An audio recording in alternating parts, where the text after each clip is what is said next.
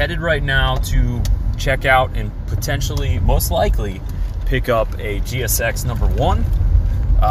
After that, I'm actually headed over to another gentleman's house where I'm going to be purchasing an in-box atomic purple N64. Super excited about both these items. Stick around, see if I get them.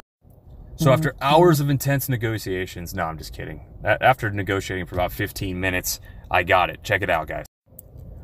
And there it is.